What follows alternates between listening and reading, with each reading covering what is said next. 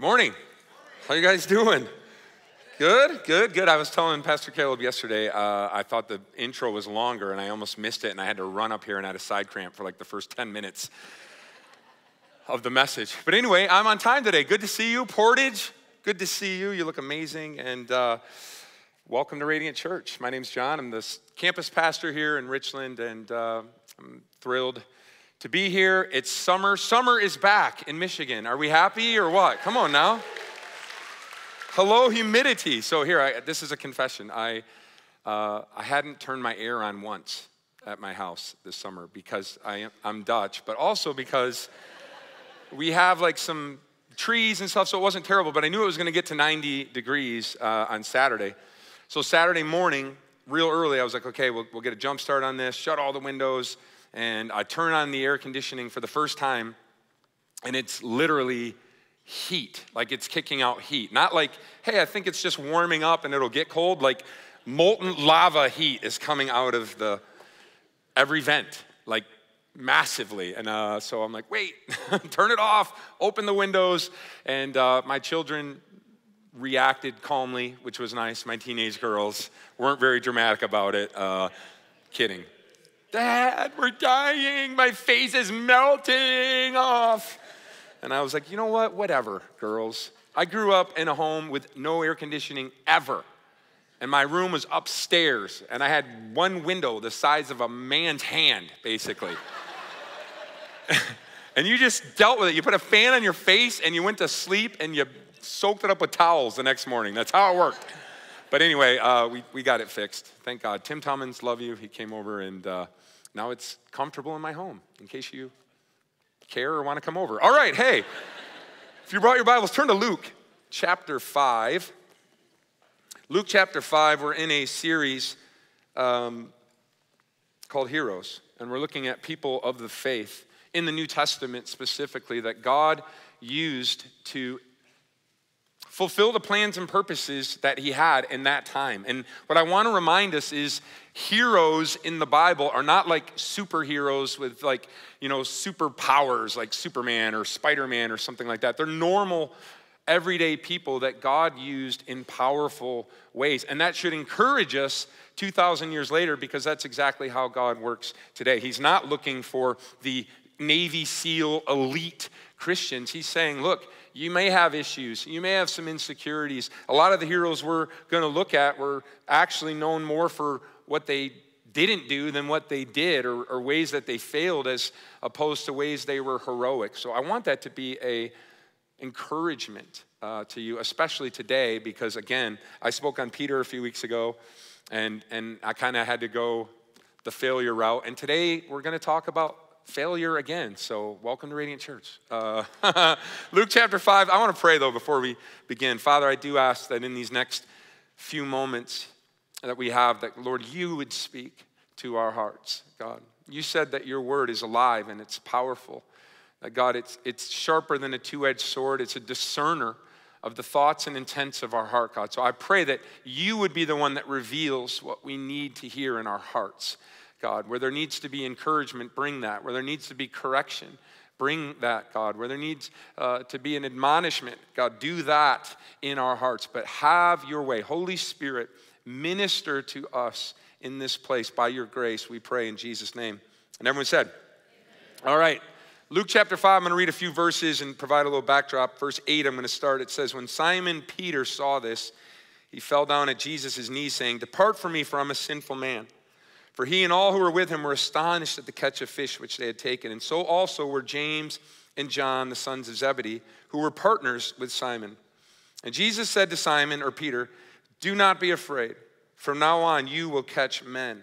So when they had brought their boats to land, they forsook all, and they followed him. If this is familiar, if you were here a few weeks ago when I spoke on Peter, I read this exact same passage because Peter, James, and John, who are mentioned in here, were all business partners. And so today's heroes are brothers. Their names are James and John. They're the sons of Zebedee. And they were also called to be Jesus's disciples at the same time as Peter. So it went like this. Jesus was preaching to the multitudes. He asked if he could use their boat. They were done fishing. They hadn't caught anything. They're cleaning their nets. And Jesus goes out a little bit. It's like a little amplifier, and he speaks to the crowds. And then when he's done, he says to Peter, now I want you to go out into the deep and launch out your nets for a catch. And Peter's like, we toiled all night, but okay, at your word. And then they have this miraculous catch of fish. It's actually ripping the nets. They need partners to help them. It's sinking their boats. There's so many fish. And Peter's response is to fall down and to say, depart from me. He recognized that Jesus was God. And Jesus said, it's okay. I'm changing the direction in the course of your life. From now on, you're going to be a fisher of men. And at that point, Peter and James and John, who were his business partners, left everything. Left their nets, left their fishing industry, left Zebedee, their dad, and followed Jesus. And so the irony, I think, of James and John in many ways is that this was probably the most heroic thing that they did. Like they left their nets, there was this radical obedience, but almost every other thing that they did with Jesus, they were corrected for or rebuked for. So we're gonna look at that a little closer today. But they were brothers. Little help maybe just with who they were, because again, there's a lot of James in the Bible. There's a lot of Johns in the Bible because it's an awesome name, obviously. But so it can be a little confusing, like who are all the James and who are all the Johns? And I feel like we don't have that problem as much today, though, because we don't use common names anymore, and that's fine. I'll stay John, but people today sometimes name their babies crazy names. Am I right? Is that okay to say? Yeah, like sometimes you're getting introduced and you say, oh, your baby's so beautiful, what's his name? And they can't even just say the name. They have to give you like the backstory as to why they came up with this name. Like, oh yeah, we really love music, so his name's Treble Clef or something like that. And you're just like, oh, that's beautiful. This must be Bass Clef, his younger brother. No. But James and John were popular names. So John is the same John who wrote Matthew, Mark, Luke, John, and then he wrote 1st, 2nd, and 3rd John and Revelation. So that's the John. But James, his brother, is not the author of the book of James in the New Testament. That's actually Jesus' half-brother, Mary and Joseph's son. And he didn't believe that Jesus was the Messiah when Jesus was on the earth. So there's not much mention of him until after the resurrection. Jesus is revealed to him, and then he becomes an incredible pastor and founder of the early church. So that's that James. Then there's another James, one of the disciples, who's not this James either. His name is James of Alphaeus. So they didn't have last names. They used their dad's name. So Simon Peter was son of John. James and John are the sons of Zebedee. And then this other James is the son of Alphaeus. And so to not get them confused, they called him lesser, which is brutal, right? Like, hey, you get to be a disciple, but you're not nearly as important as this James. So he's James and you're lesser. But hey, I guess he got in the gang. He's one of the 12. So this James is the brother of John. And so they're the sons of Zebedee. And they had a nickname from Jesus. He called them the sons of thunder. You may read that in your Bibles. And the reason for that is because much like Peter, James and John, especially early on in their ministry with Jesus, they were very fiery. They were zealous. They had ambition. And they were rough around the edges. I mean, you have to remember, these are fishermen. They're not educated. They didn't, grow up going to seminary or anything like that. Jesus called them from their job as fishermen, and now he's using them literally to impact the entire world. He's spending his time with them, and what we're going to see is in the beginning, James and John were very rough around the edges, and more often than not, Jesus had to correct them, even rebuke them. So I'll give you a couple examples in Mark chapter 9, also in Luke chapter 9. John goes and forbids someone from casting a demon out of another person in the name of Jesus. So he basically tells Jesus, yeah, we saw someone and he was trying to minister in your name and cast a demon out, but we told him you can't do that because you're not one of us. And Jesus had to correct him. And he had to say, no, if they're not against us, they're for us. And no one's going to cast a demon out in my name and then speak evil of me. So that's one instance. Then in the very next chapter, Mark 10, the disciples are fighting, arguing about who's going to be the greatest. And James and John, like, sidebar Jesus. They pull him away a little bit and they say, we have a favor we need to ask you. And Jesus is Jesus, so he might already know what they're going to ask. But he says, what is it? Well, we want, when you establish your kingdom, Jesus, when you really come back in power, and that's another message they might not have realized what Jesus was going to do, we want to be one on your right hand and one on your left hand. Basically, like, we want positions of authority. We want a title. We want to make sure people know we're with the king. And Matthew's version of it actually says that they sent their mother in to ask Jesus. It wasn't even them, which is so epic. You imagine sending your mom into your boss's office, like, go get me a raise.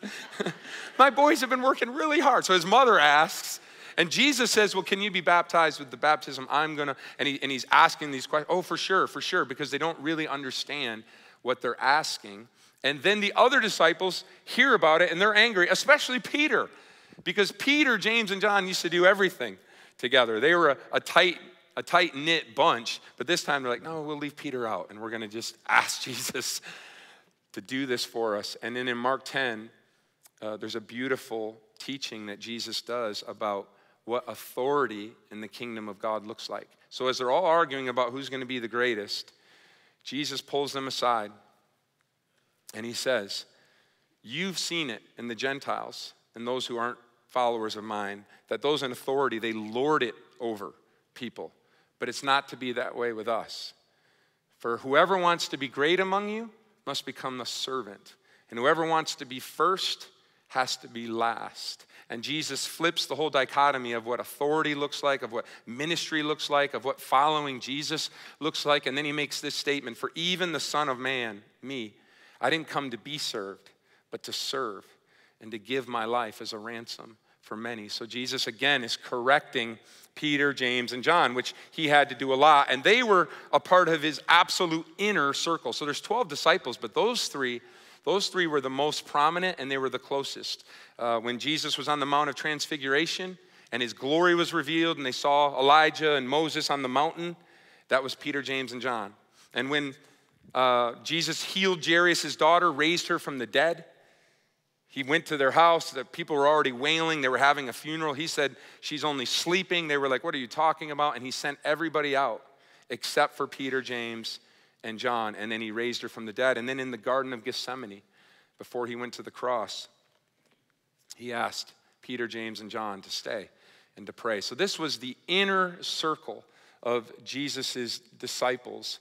And they still didn't always know how to react, didn't always follow Jesus the way that we might think they would if they were that close to him. And again, that should be an encouragement to us. We're all on a journey to know Jesus more. We're all on a journey to have the heart of Jesus. And they missed it in a few of these instances. And one in particular that we're going to look at, I want you to turn to Luke chapter 9, flip a few pages over, we're going to look at today. This is sort of the granddaddy of mistakes that James and John make. So let me just give you a quick backstory. Jesus, the Bible says, is resolute in going to Jerusalem. He understands his time is near. He's going to have to endure the cross. He's going to be crucified at the hands of the religious leaders. And so he sets his face towards Jerusalem. And the quickest way to get there is to go through Samaria. But Samaritans and Jews had centuries of conflict and really of hatred towards each other. That's why when Jesus ministered to the woman at the well in John chapter 4, she was a Samaritan. They were in Samaria, and she was like shocked. Why are you talking to me? Jews don't talk to Samaritans. They didn't like each other. Without getting too historical, the reason is centuries earlier, the king of Assyria had captured Ephraim, which was one of the northern tribes of Judah at the time, and he had sent people to go occupy it, but some of the Jews had remained. Later, they regained that area, but they intermarried with the people that the Assyrians had sent there. So they started worshiping idols. They didn't follow the Jewish Torah the same way. So actual Jews looked at Samaritans as they called them half-breeds. They called them dogs. They had absolute disdain for them. They could not stand them, and Samaritans didn't like Jews either. They thought they were stuck up and mean, and so there's just all this animosity to the point where if someone was going to travel to Jerusalem, they would take a couple days' journey to go around just to avoid going through Samaria, but Jesus is resolute, the Bible says, and he's going to go through. So verse 51 of Luke 9, let's read that together. It says, now it came to pass, when the time had come for him, Jesus, to be received up, that he steadfastly set his face to go to Jerusalem. And he sent messengers before his face. And as they went, they entered a village of the Samaritans to prepare for him. So Jesus sends messengers ahead to prepare because he's not going to be able to get through in one day's journey. So he says, hey, I want you to find lodging for me, send people ahead, find us a place to eat, somewhere where we can stay for the night. But they, the Samaritans, did not receive him because his face was set for the journey to Jerusalem. So basically the Samaritans were like, oh, he's going to Jerusalem? Oh, I'm not helping him. That means he's a Jew. And we don't like the Jews, so he can't stay here, and he can't eat here, and he's not welcome here. That was the response that Jesus got when he sent messengers.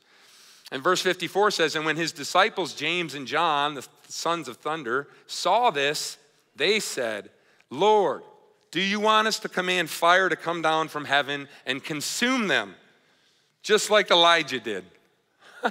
That's amazing.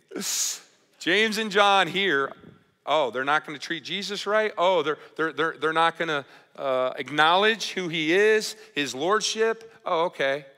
All right. And they weren't like, hey, maybe we'll, I don't know, TP their house or something, you know. They went straight Old Testament, straight prophet judgment. Do you want us to call fire down on them, Jesus, and consume them and burn them up? And they didn't just say that, they actually asked Jesus, as if he was going to be like, yeah, honestly, it's probably time. Can you imagine? They'd never seen Jesus do anything like that. Like he's going to suddenly just turn all Godfather and be like, handle it, you know, kind of a thing. They said, do you want us to do that? And imagine Jesus. What is he going to, you mean you love me so much, guys, that you'd be willing to burn an entire Samaritan village to the ground? Maybe he's like tearing up. Yes, flame away. I'll just be back here trying to keep it together. So sweet. No, look what he says. In verse 54, he says, verse 55, but he turned, Jesus, and he rebuked them. And he said, you don't know what spirit you're of. For the Son of Man did not come to destroy men's lives, but save them. And so they went to another village. Here's the deal. James and John, they're zealous. They just saw Jesus in his full glory on the Mount of Transfiguration, literally just before this. And so there's part of them that's like, wow, he is the Messiah. Wow, that was Elijah and Moses. This is getting real. This is happening. And there was something in them that just rose up when these Samaritans, who they didn't like to begin with, rebuked Jesus, denied Jesus, didn't accommodate Jesus, and they didn't manifest it in a good way. But there is something to the fact that they were willing to defend the name and who Jesus was to people that they were in conflict with. And so what I want to talk about in the time that we have today is, what does that mean for us? What can we learn from James and John and Jesus, obviously, about how do we respond to people that are against us as Christians? People that are not following Jesus, people that are not seeing through the lens of Christianity that we see through. What is our call? What is our purpose? Because obviously James and John calling down fire, Jesus rebuked. But the question then becomes, how do we stand for truth? How do we defend Christianity? How do we enable people to know that we're not willing to lay down our beliefs? We're not willing to change and shift with culture, that there is a standard we believe in, and his name is Jesus. Are we able to judge other people? Are we able to defend the name of Jesus? And if we are, what does that need to look like? So that's what we're going to talk about today. I'm going to give us a couple things. So again, when I talked about Peter, I talked about failing, and today I'm talking about judging. So welcome to Radiant Church, where we want you to feel good. So just turn to your neighbor right now. We'll break the ice. And look at your neighbor and say, you're judging me. Okay, perfect. Good. Portage, nice job. All right. What does that look for us today? Here's the first thing I want you to know. Recognize that there is truth. That's what we need to do in 2019, is we have to recognize there is truth, and it can be defended. There are things that we need to believe about who we are and who Jesus is. And the truth is not wavering. It's not changing with the times. It's not changing with culture. The truth is in Jesus. In your Bibles, in Ephesians chapter 4, there's a scripture I absolutely love. Paul's talking about people who are alienated from God because of the darkness of their minds. People who are separated from God because they won't acknowledge who he is. And then in verse 20, he says, but you have not so learned Christ. He's talking to the church. If indeed you have heard him and have been taught by him, Jesus, as the truth is in Jesus. The truth is in Jesus Christ. That's what we believe as followers of Jesus. Truth is found, not in a book, not in a law. It's found in the person of Jesus. And he said that to Pilate in John chapter 18 when he was about to be crucified. Pilate said, are you a king? And he said, if my kingdom were of this world, Jesus said, then my followers would fight. They'd take up arms and they wouldn't let me be handed over to the Jews, but my kingdom is not of this world. And then Pilate says, so you are a king? And Jesus says, yes, I'm a king.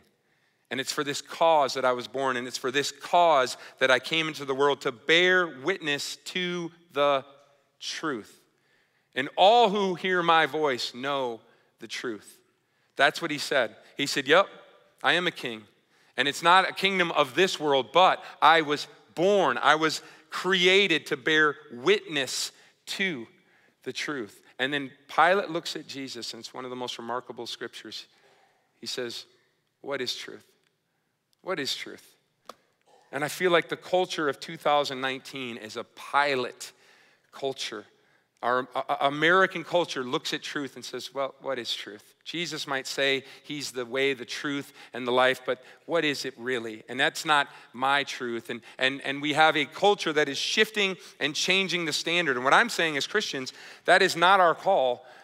We understand the truth is in Jesus, and it can't be separated from his character or his word or who he says that he is. So when we see things that are contrary to Jesus, we are able to recognize that that's not truth, and we can judge those things. So we as Christians say murder is wrong, abortion, it's wrong. Racism, it's wrong. Adultery is wrong. And it's okay to do that, but you're going to have some people who say, you can't say that because that's your truth and you're judging me. How many of you have ever heard someone quote Matthew 7 where it says, judge not or you'll be judged? Has anybody ever heard someone say that? Yeah, it's a scripture that people know, even if they don't know the Bible, even if they don't know another verse, John 3:16 or Jesus wept, they will know. Judge not. And they'll get all King James on it sometimes with some attitude. Oh, really? That's what you, well, listen, judgeth not, lest ye be judged. Help me, Lord. That's what the Bible says, right? And Jesus did say that, but they use that to say, oh, you can't discern, you can't decide that something's wrong. No, you're judging me when you do that, and that's not what Jesus was saying. Jesus was not saying we can't judge. Look at what the Bible says in John 7, verse 24. This is Jesus' words. He said, stop judging by mere appearances, but instead judge correctly. So you can't extrapolate one verse, judge not lest you be judged, and set it down as you know, the end all of verses. No, in another verse he says you can judge, but don't do it by appearance, do it correctly. And so what Jesus is saying, church, in Matthew 7 isn't that we can never judge. He's saying that when we judge, we have to be very careful how we do it. We have to be very sober about how we do it. Because our tendency as humans is to look for the speck in someone else's eye and not see the plank in our own eye. That's what Jesus was warning against when he said not to judge. But in the same chapter, 3 verses later, he says, watch out for false teachers. Watch out, don't throw your pearl before swine. How are you supposed to know if someone's a false teacher if you can't judge what they're saying? If you can't judge it by the truth that's in Jesus. So as the church of Jesus Christ, we're not called to be conformed to the world. We're called to be transformed by renewing our minds to the truth that's in Jesus. And when we judge, We can look at things and say that's outside of God. That's not the truth that's in Jesus. But we don't want to do it with mere appearances. We don't want to judge harshly. We don't want to judge hypocritically. That's what Jesus was teaching in Matthew 7. Don't judge by just appearances. And it's so easy to do.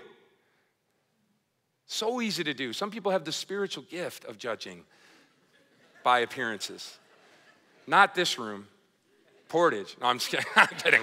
Kidding, Portage. We love you. But some people do. Like, oh, did you see the car that they have? Oh, you see the house that they need a car like that? Don't judge people by their appearance. You don't know what that person gives. You don't know what that person does for other people. Oh, did you see her, what she was wearing? Oh, did you see? And we judge people by their appearance. And that's what Jesus is saying we don't do. We don't judge harshly. We don't judge, angrily, and we don't judge out of a place of, contempt or like James and John did, where we want to see, some judgment upon people. We want our judging to be restorative, not punitive, as Christians. We don't want to have that, spirit that James and John did. And if we're honest, we see that a lot. We see that I see that sometimes in the church. I'll share a few examples. I've been here a long time, but some people come in and you can see that they're like angry about, so they want to be critical. And so they'll come in and they'll be like, oh, I see you got a cafe. Look at that espresso machine. How many orphans could that have fed, or something like that. And then people about the worship. The worship, it's too loud. It's too showy. It's too smoky in here. What is this, gorillas in the mist? What is happening? And people will miss the revelation God wants to have for them because the one of the worship leaders has a rip in his jeans. And God just wants you to know he's holy. That's why he does that. Do you know that? I'm just kidding. But they are. Sorry. People are like, that's so bad. They're like, and they come in here. And they judge by appearance. I was at the gym once, not recently, unfortunately. But I would wear my Radiant shirt, and this lady came up to me. I don't think she knew that I worked there. I don't know if it would have mattered, but it's like, you go to that Radiant church, and I knew it wasn't going to be like good. I was like, no, someone gave me this. I don't even know. I'm just kidding. I go, yeah. And it was so amazing. She goes, I was going to go to that church, but someone told me the pastor needs bodyguards. Oh, sorry, that was supposed to be funnier. It struck me as funny. And so I said to her, well, they're not really like bodyguards. We have a security team. We have a safety team. It's not like, they follow him to Qdoba or something like that afterwards. But just the way that she said it, judging by appearances. Oh, your pastor needs bodyguards? Like he's that big of a deal? And so don't do that. That's what Jesus is saying. But when you judge, the second thing is this: have the right spirit. You can judge things, but you want to have the right spirit. Jesus said to James and John, you don't know what spirit you're of. You think I came to destroy the world. No, I came to save it. I came to redeem it. I came to buy it back to myself. I'm not here to judge. I'm not here to say I want to destroy. I'm here to say I want to save and redeem. And we as Christians have to have the right spirit about judging, about everything really. I mean, again, don't come into your day critical. Here's what I want to say. If you believe something in your heart, you will look for evidence to support that verdict throughout your day. So if you believe the worst about people, if you believe church only cares about money and whatever it is, you're going to have an eye that looks to support their evidence for that verdict. But if you wake up and you say, you know what, Lord, today I'm looking for opportunities to be a blessing. I'm looking for opportunities to walk in love. I don't want to be critical. I want to love people. I say, surely goodness and mercy will follow me all the days of my life. And you look for evidence to support that. God's working together all things for good in my life. And you can literally change your spirit from being critical and being bitter and being offensive to saying, God, I want to look more like Jesus in my life. Help me to have the right spirit. And when it came, especially to James and John, and here's what I want to say to us as the church, We have to stop judging non-Christians as though they were Christians. We have to stop doing that. Too often we're looking at people who aren't Christians, don't claim to be Christians, don't know Jesus, and we're judging them. Can you believe they're doing that? Can you believe they said that? Yes, I can believe that because they're not Christians. Arise and shine, the Bible says, because darkness is in the land, and there's gross darkness amongst the people. There are going to be dark times and dark people, but our job is not to judge them. Our job is to love them into the kingdom of God. That's what we do. We can't be judgmental against people who aren't even claiming to be Christians. Look what Paul said in 1 Corinthians 5. He was talking about actually incest in the church and judging that. And look, there's another sermon for another day about people who are Christians that are outside of what God says. But Paul says, what business is it of mine to judge those outside the church? We judge those inside. Then he says, God will judge those on the outside. So we can't look at Muslims and we can't look at atheists and we can't judge them and say, can you believe these people? Can you believe they would do that, or they're not doing this? Of course they're not. They're not Christians or people within our community who are living a certain way and not following God and not honoring and using bad language and all of these things. We don't want to be a church that pushes them out because they don't look like us. We have, this is family and that's great, but I can't put my family rules, what I say should happen in my household, onto somebody else that isn't part of my family. And we do that too often as Christians. I grew up in a church where if you didn't look like everybody else, we would let you know, basically. Like kind of like, why are you here?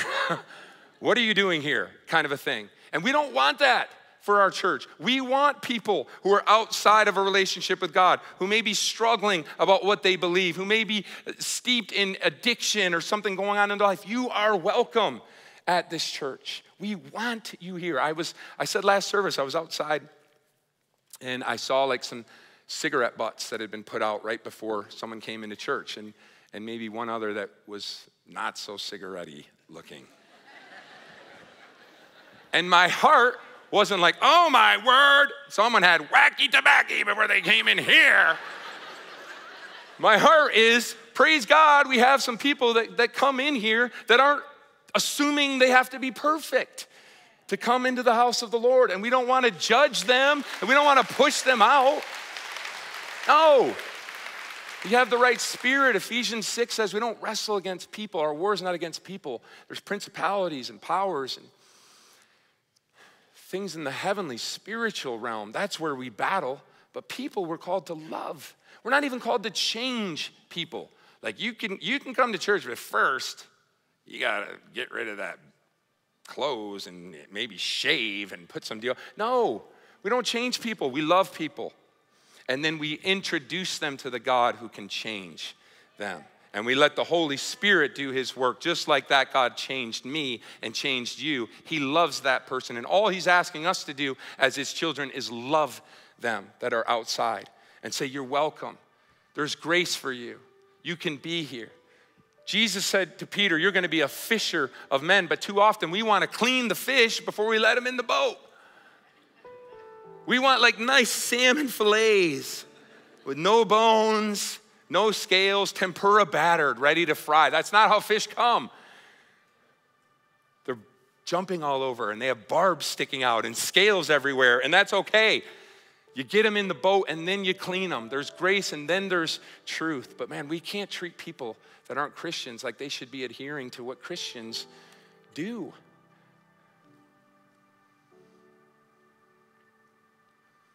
Last thing is this, be humble. So we recognize there's truth. We can uphold the truth. We can judge, but we want to be real careful about how we judge. We want to have the right spirit when we judge. And there's absolutely no judgment that's worse than self-righteous judgment. Then when we pretend like we come to church and we don't have any issues and we have it all together and we can point at other people and say, you can't do that, stop doing that, how come you're not? And whatever it is, and I'm telling you, that's the thing that's turning the world away from wanting to come to church, is because we're hypocritical. We act like we don't have any issues. We do have issues. Everyone in this room has issues. And if you don't think you have issues, you're lying, and I'm judging you right now, basically. I'm just kidding. But we do. We do. We're not an issue-free area, but we don't self-righteously say, you have to look more like me before you can be part of the family of God. No, you don't even have to believe to belong. You can be here. That's the grace of Jesus Christ. And then his truth changes us.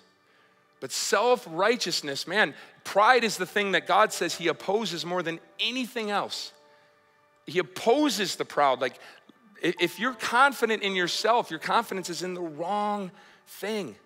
If you think, yes, I've got it all together, yup, I should be the one communicating who's right and who's wrong, you're not humbling yourself.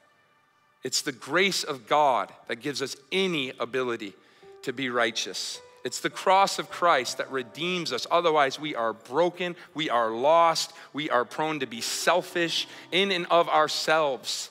We have to recognize it's only the grace of God. So when people fall, when people fail, we have to restore them with a spirit of love and a spirit of gentleness. I'm telling you, when I read about pastors who fall morally or have some sort of a embezzlement thing or something like that, my heart isn't, I try hard to not let my heart be like, oh, I can't believe that. I would never do that. People trusted them. I'm telling you, but by the grace of God, that could be any of us. And when you humble yourself, you say, God, I pray for them. I pray for their family. I pray for that church. God, restore them. Sometimes church, even pastors, are the worst when it comes to judging. Oh, that church, they do this and they do that. And no, we want to love people. We want to have the right spirit, believe the best about people, and be humble. Luke chapter 18, there's a story of a tax collector and a Pharisee. And the Pharisee begins his prayer like this. Oh God, I thank you that I'm not like other people. Adulterers, extortionists, or even like this tax collector. No, I fast twice a week. I tithe on everything. He starts giving his resume. And it sounds ridiculous, but many times as Christians, that's where we put ourselves. Oh God, I think I'm not like that guy.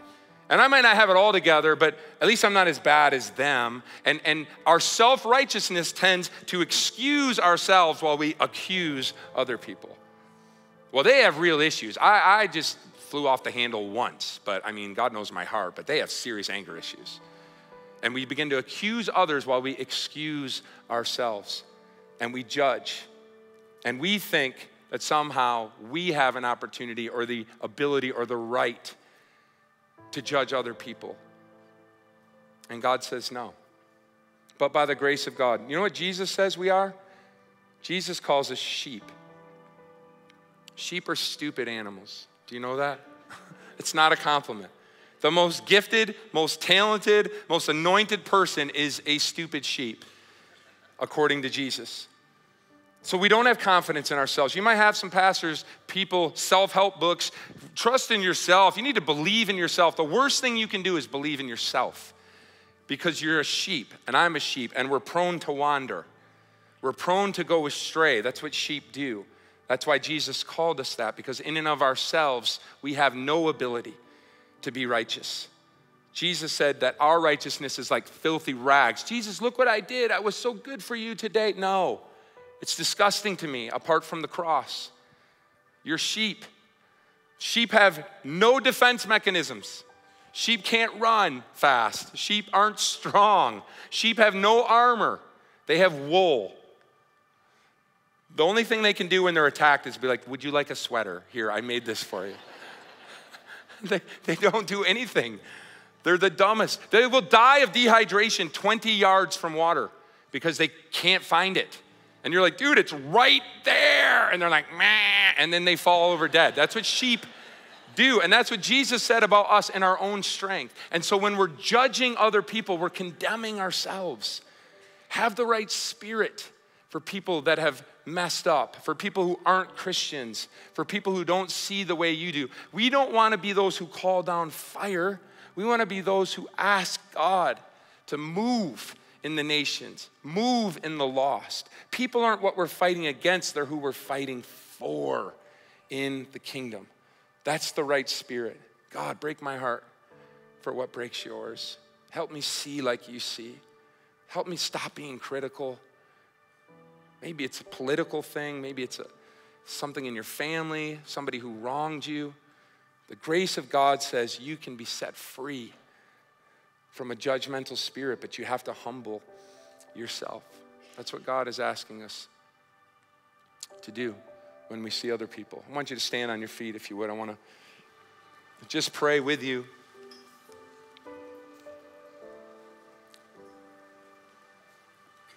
And I want you right now just to close your eyes and just these few moments. I really prayed that God would speak to your heart as an individual. I tell people I'm always preaching to myself first when I'm up here. I'm far from perfect in any of these arenas. But I want you to ask the Holy Spirit, where are the areas of my life where I've become critical, where I've become judgmental? It's so easy in our social media world to see somebody put something on Facebook. Oh, they support that candidate.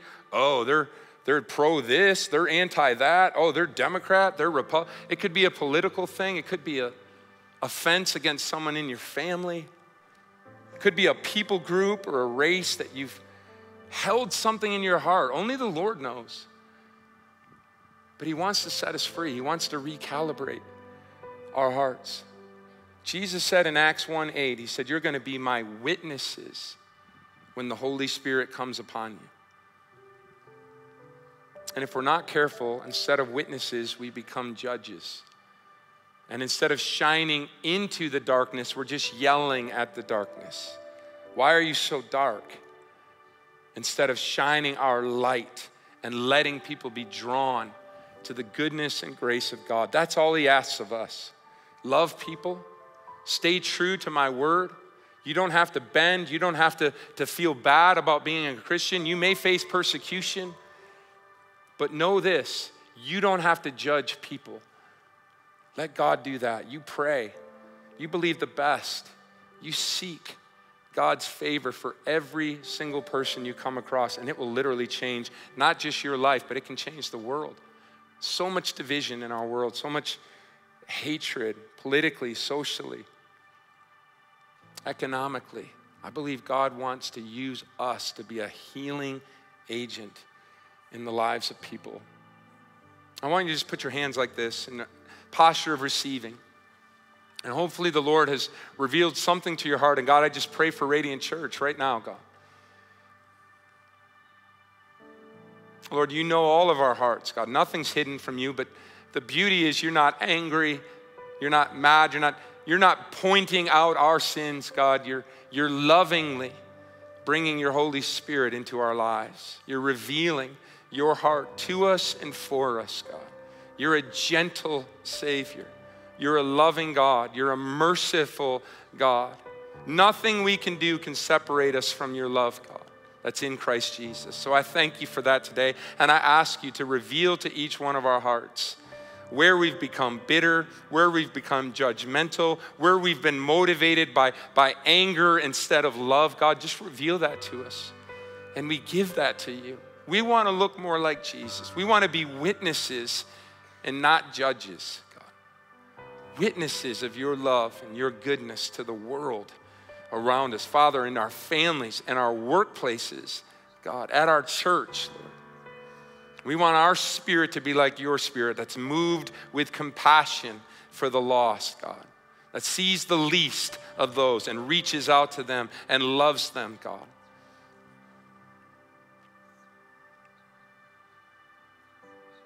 And Father, we pray for Radiant Church. God, we're stepping into a new season.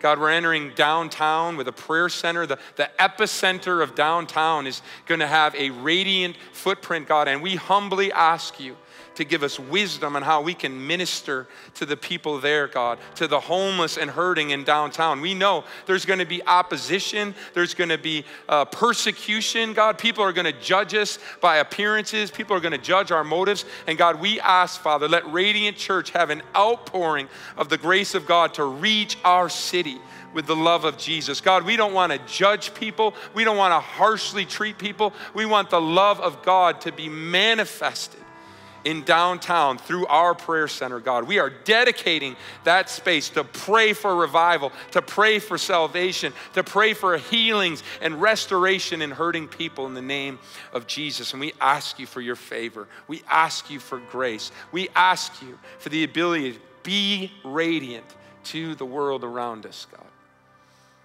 And we say, like the psalmist said in Psalm 140, many will see and be amazed and put their trust in the Lord, God. That's our prayer, and we thank you for it in Jesus' name. And everyone said, amen. Come on, let's give the Lord a hand clap today.